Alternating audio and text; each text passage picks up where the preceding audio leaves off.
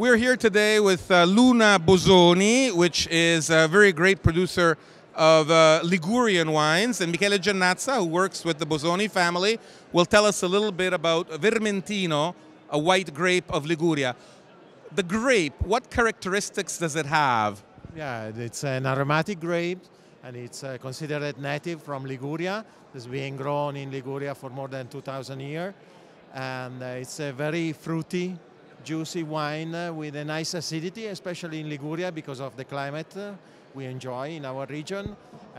And just one question, Vermentino also grows in southern France and southern Spain. It's a grape that loves the seaside, it loves breezes, it loves the marine environment. What is the characteristic of a good Vermentino wine such as yours? Yeah, the perfect balance between fruitness and acidity. That's the perfect match for the Vermentino and the typical mineral finish. So you feel the saltiness at the end of...